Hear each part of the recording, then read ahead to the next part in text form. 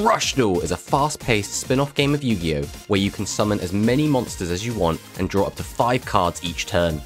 In this series, me and the TheDrAlex progress through each Rush Duel product release and build decks with whatever cards were available at that time. We have been drafting characters from the Yu-Gi-Oh! 7's anime and have exclusive access to those characters' boss monsters, and will continue to draft characters from the Yu-Gi-Oh! Go Rush series. Join us as we continue to battle it out in this series, Rush Duel Character Draft.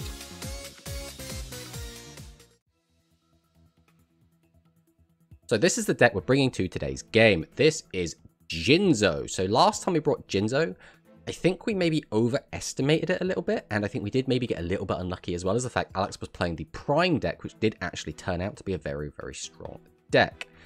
I do, however, still think Jinzo is pretty strong, right? Jinzo the Machine Menace reads like a broken, busted custom card, right? If either player has a trap card in their graveyard, we can special summon this from our hand, so we just get a free 2400 body. We can send this face-up card from our field to the graveyard to bring back a Jinzo from our graveyard, then look at all face-down cards your opponent's spelling trap zones, return to their original positions. If we do, we can destroy all trap cards.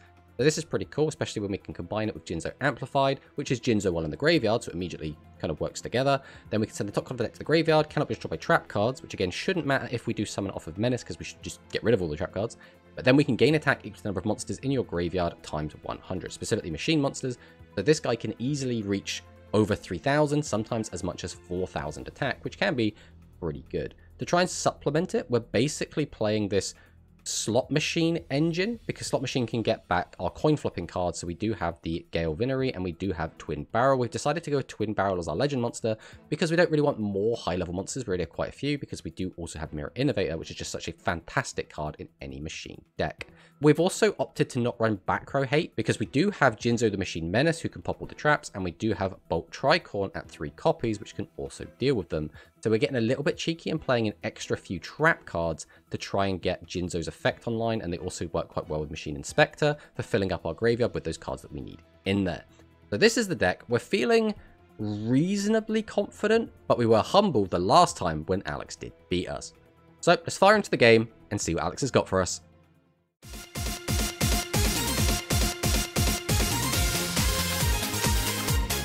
So last time we played, I guess it was Secret Investigators versus Blue Eyes, which was an interesting one, primarily because I think it was shortly after we played that game that we had the new ban list get announced, which has basically murdered Secret Investigators, which is very sad, because it's a weird one. I never felt, like, I always knew Secret Investigators were good, right? I don't want to, like, overshadow that or, like, underplay it. But I didn't think they were, like, unfair good. I thought they were just like, oh, this is a deck that gets to draw some cards and can weaken some stuff and is good at like plussing, and like it never had that super wow factor that, like, you know, summoning a Seven's Gears or a Eternal Galactica Oblivion has. It never felt like it had the versatility of like a tier 0 execute deck. Like, I don't know, it felt weird to me that they felt that they need to hit it so hard as well, because they didn't just hit it with like one little hit, right? They were like, oh, we're going to try and make this like unplayable. Yeah. So, I don't know. Kind of like first time they hit Execute. Yeah, I mean, to be fair, again, Execute was literally tier 0, right? There was like, it was like, if you're playing anything other than Execute and you're trying to play competitively, you're basically not taking the tournament seriously. Unless you had like some very specific counter picks. Like Execute at its height was literally that good. Whereas, I feel like, even, bearing in mind again, like, I haven't played like super competitively in quite a long time, pretty much since Rush came out in Duel Links. I've been primarily focusing on playing that competitively, because trying to find time to play both and learn both metas and stay on top of everything is a little bit of a nightmare. But even so, I don't feel like Secret Investigators were like so good that they overshadowed absolutely everything else. Now, to be fair, again, they're not the only deck that got hit. There were a couple of other hits, but it did feel like Secret Investigators were hit in such a way where they were like, could you please stop bringing this to every tournament? And it's like, oh yeah, I kind of get it. For this week, we are obviously still in our little drought, our little content drought, while we wait for new product to come out. You still have a bunch of different stuff, right? You still got Hybrid Drive, which is going to be an awkward one to build, but still very much doable. It's still a different deck. You got some new Pyro cards. You got some new Monarch stuff. You did get some new Galaxy stuff, but a lot of that Galaxy stuff is Monarch stuff, but I think you could potentially just bring Galaxy as its own thing as well. And you still have the Fiend stuff with God Maju Gazet. So I feel like you've got such a wide variety of things. And every time I guess, I feel like I'm completely wrong. But I think at some point you want to bring the Fiends. I think you're a big Fiend guy. You have brought dragons twice in a row. So I guess you could go for the hat trick and bring Hyperdrive. So, I don't know. I don't know. You got any idea what you think I'm going to be on? Not a clue. Okay, well, let's fire on and then we can just see what we're both on. Wow. Alright. I think I'll go first. Okay. Let's see what you've got for us. Oh, hello. That. Is that a Monarch card? Maybe. Question is, what do I do with this information? It's like, you've tribute set a card, so it's probably one of just the level 5 Monarchs. I'd like to try to apply some pressure, since you've clearly bricked up a little bit here, but I can't really do that with this hand. So I'm going to have to just give you an extra turn, which is not ideal, but at the same time, if you bricked and couldn't get out of the brick, it would be a bit of a boring game. Man, you love this War Dragon. This is this the old art again? Oh yeah. You realise that they put negate attack in Duel Links. You don't have to keep bringing it in. Repeat for Grandma. Okay. Yeah, this is fine. You can get a free pop. What do you want? Yep, one of the back row. Yeah, Ship of the Seven Treasures. Not a bad one. Flip up the Strong. Mm-hmm. Repeat. Okay, so that doesn't do anything. But it gets caught at your hand. Also in the Wisdom Guards. Okay.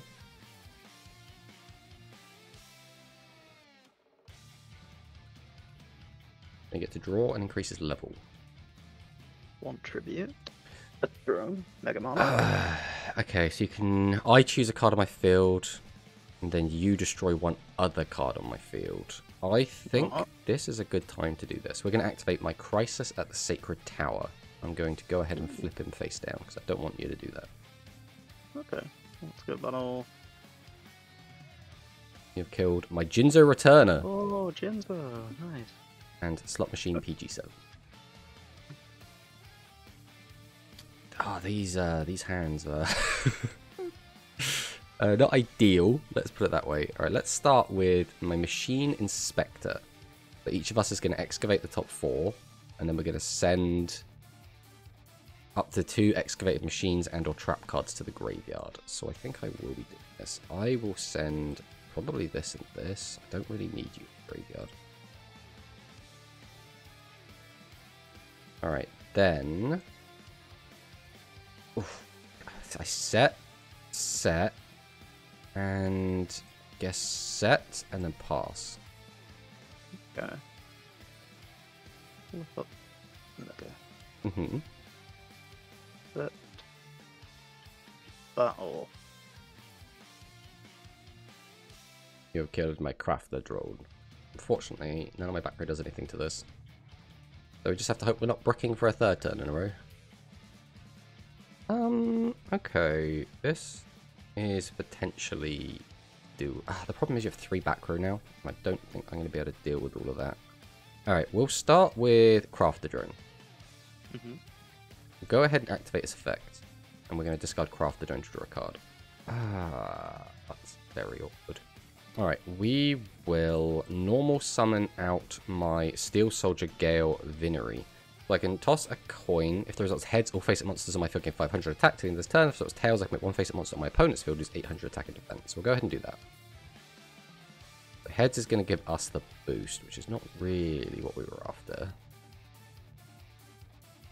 Alright, we will Tribute 2 and summon out Jinzo Amplified.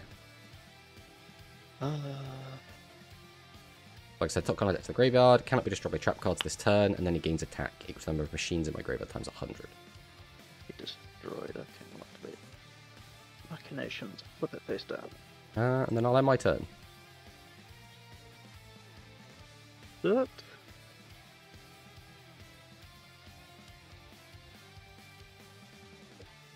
Yeah, I got nothing, man. I've bricked so hard. That was disappointing, but hopefully we won't brick quite so hard in the next game.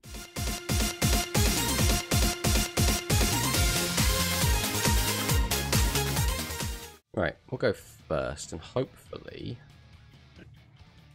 Or we're gonna just get another one of these hands. Okay. We'll activate Machine Inspector straight away. 2, 3, 4, and of course we hit a load of... I mean, getting Jinzo in the graveyard's fine, but like hitting a trap card there would have been so good. So I'll put those two in the grave. Then we're gonna set, and pass. Great spell. Okay, that's a pretty strong open. Okay, double Negator. So we can shuffle 2 monsters from the graveyard into the deck, and then I get a spell trap.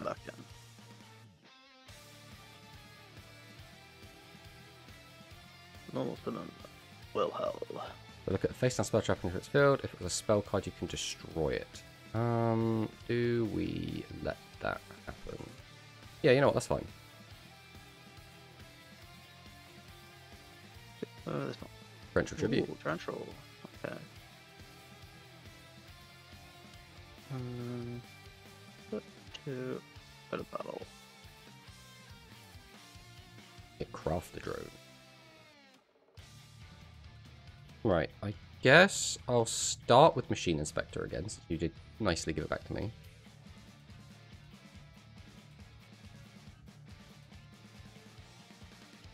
We will be sending this and this. I think there's no reason to put that in the grave.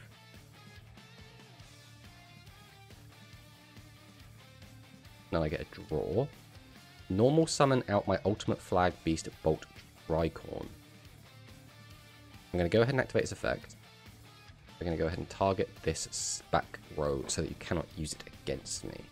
I'm going to normal summon out my Jinzo Returner.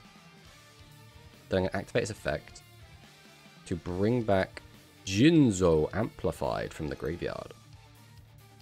So now I can go ahead and activate Jinzo Amplified's effect. So we mill and gain attack up to 29. It's not a huge boost, but you know, every little helps. This might be a mistake, but let's go for it anyway. I'm going to normal summon my Jinzo. Then I'm going to activate Torrential Tribute here. Wait a minute, I'm an idiot. It says opponent's trap cards. Yeah, opponent. That would have been so good if it wasn't that. Okay, that's fine. Right, we'll normal summon out Twin Barrel. We'll normal summon Binary, activate Binary's effect. Watch this now get a Tails. Yeah, of course. We'll go Battle Phase, and we'll just get him for the 29. Man, if I could get an extra 29 on top of this, that would have been so good. And there was a potential to get an extra 15 on top of that. That would have put you as almost dead. One line of text, just not reading. Let's activate Emperor Realm. Okay. Summon up the Royal Wisdom Guard. Okay.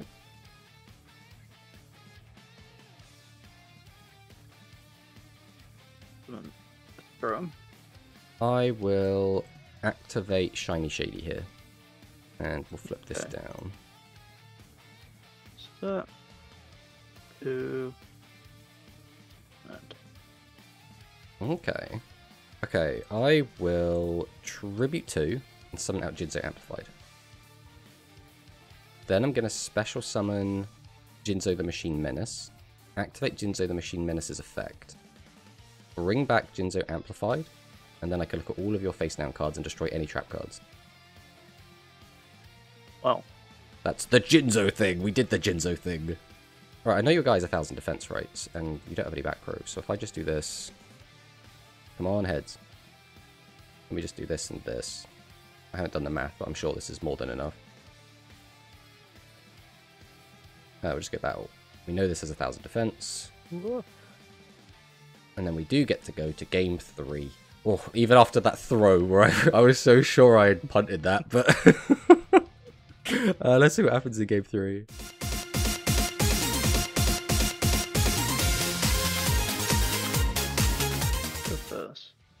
Okay.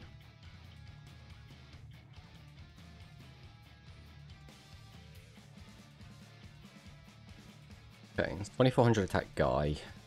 Well, this hand is not super exciting, as much as I'd love to have a Jinzo to throw at you. We will just go ahead and set a bunch of cards and pass. The Emperor Realm. Okay, well there's Riser gone, so Gramnard's clearly gone.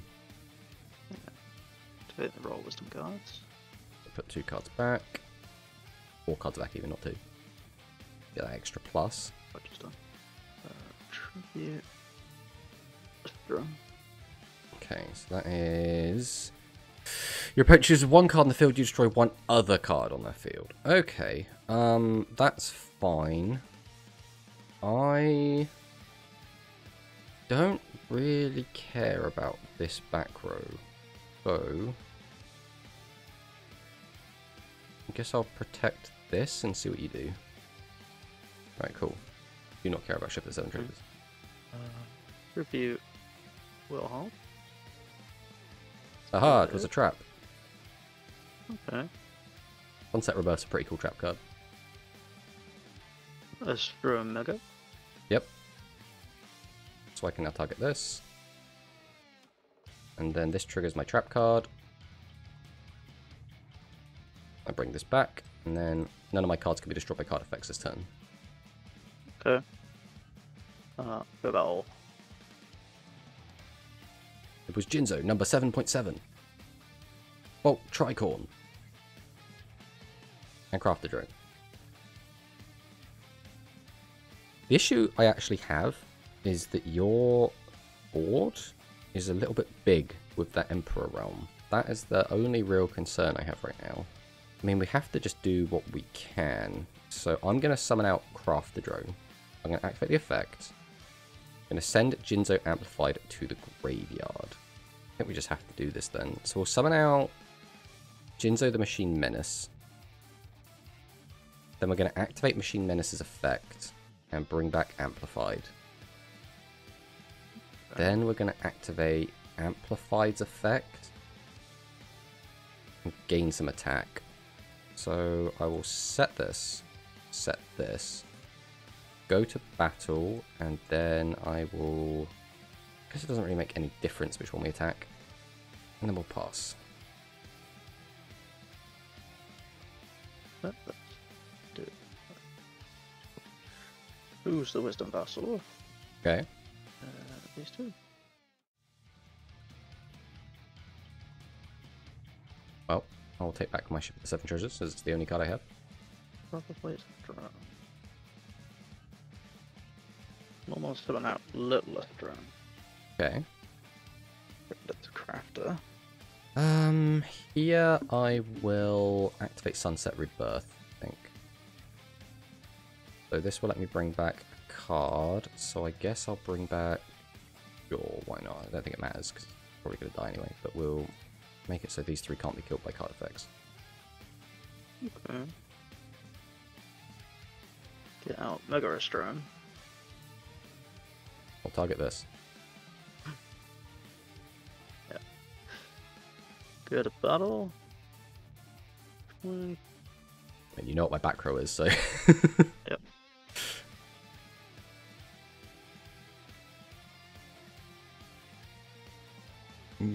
Okay. You're pretty good here. You also do things. Alright, I will normal summon my Bolt Tricorn. I'll go ahead and activate the effect. And we're going to obviously make it so you can't use this card. So we'll normal summon out Slot Machine PG7. Then I'm going to tribute both to summon out Jinzo the Machine Menace. Followed by summoning out Jinzo Returner, activating Jinzo Returner's effect, and bringing back Jinzo Amplified. Then I can normal summon my Gale Vinery, activate its effect. Of course it's Tails. It doesn't really make much difference, I guess. We'll weaken this one. Then I can activate Jinzo Amplified's effect and gain some more attack. And I guess that's kind of it. So we'll go battle. We can clear this one. And then we can clear this one. And that's all we got.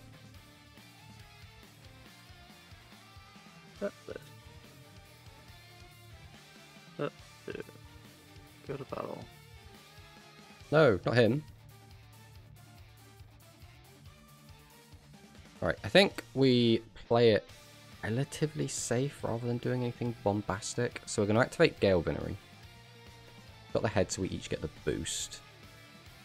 Then I'm going to set. I'm going to set this in defense. Activate Jinzo Amplified. Gain attack.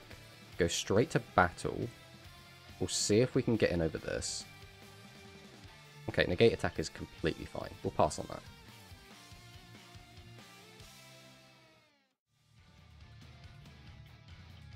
Put on that Satellite Soldier. So send the top card of your deck to the graveyard. Increase the level of one face-up level 6 or lower monster on your field with 1000 defense by 2. So it's just going to increase the level. You can get itself up to 7 if you wanted. I think that's fine. This is place any 2 monsters from your graveyard at the bottom of your deck. Place a spell trap from your opponent's field on the bottom of the owner's deck. Okay. Straight to battle, okay. Okay, so clear Jinzo. Get some damage in over Vinery. 4 cards left in hand. It must be a monster-heavy hand. Although that is a very good draw. Alright, we will start by activating our Legend spell card, Dark Hole. Then we're going to normal summon out our slot machine. Activate its effect. This just gets me an extra body. Then I can normal summon out Jinzo Returner. Activate Jinzo Returner's effect. Bring back Jinzo Amplified. So I'm going to special summon out Jinzo the Machine Menace. I will then... I guess I'll just do this. I'm going to activate Shift the 7 Treasures. Discard this to draw. That maybe would have changed things. How much is this if we activate this effect? That is just lethal. That doesn't matter. Cool. Oh, but I was very worried then until I drew that Dark Hole, and then everything was fine. It's funny how just Emperor's Realm just put me in a situation where I was like, oh man, yeah, I can make a big board, but it doesn't beat 328s. And then I felt like you just stopped drawing your big monarchs, and I was like, okay, this has suddenly worked out a lot better than we expected. Yeah, fortunate. But hey, what are you gonna do? Yeah, I mean, it's just something that's gonna happen as well, right? Especially when you have to play like level 5s plus level 7s and 8s, and it all gets a bit wonky. It's the same problem Monarchs always had in the TCG as well, is sometimes you will just open a hand that is a bunch of Monarchs and go, I'm not playing this game. But we do have a lot of tools that do make them obviously a lot stronger. I mean, we saw you have like advanced form, you got the Satellite Soldier, I'm pretty sure a lot of this stuff's new. Or Wisdom Guard, I think, is a new card. Yeah, I always get confused with the little cards in Monarchs, because, and that goes to both the like regular TCG and Rush, because like they always feel like they're a bit weird in there. But yeah, your deck definitely, you know, held its own, won one of the games, put me in a very precarious situation, and I basically had to sack a legend to win. My deck is a bit of a weird one. I feel like, so this is the second time I brought Jinzo. The first time I brought Jinzo, I felt like I got a little bit shafted, because it was a Jinzo versus Prime. And I think Prime did go on to prove that it was like a very strong deck. But Jinzo, the cards on paper I feel like are pretty decent, right? Amplified becomes Jinzo when it's in the graveyard, so you have easy access to it via something like your Machine Menace or your Jinzo Prototype. Then Amplified can protect itself from trap destruction and gains attack. I guess the attack it gains is kind of low, but like you look at it now and it's a 4000 attack monster, so it's like, is that low, you know? But it's only because we're like this deep in the game. Machine Menace, as we got to see in game 2, can be absolutely crazy, right? Being able to pop all your back row is insane. The weird part of this card is oftentimes I'm like, oh, I can just cheat this card out. And it's like, oh, a free 2400 body. And you would not... like, there were so many times in that game where just a free 2400 body didn't mean anything. And it's just so weird to be like, ah, yes, my 2400, which usually would be a big number, staring down a bunch of 28s doesn't really accomplish much. But yeah, the main difference here compared to the last time is last time I don't think I was on the Mirror Innovators. And Mirror Innovator, although we didn't actually get to see me summon one in this does actually fix a lot of the problems this deck has. It's easy access to a big attack monster. The deck still needs ways to recur monsters back into the deck, and Mirror Innovator does solve that, as well as it's a way to beat set 3 pass because it does gain piercing. And we will just forever say that as long as machines are a viable deck, Mirror Innovator will be a viable boss monster, right? That's kind of where we're at with that. But yeah, this was a good one. GG, buddy. GG.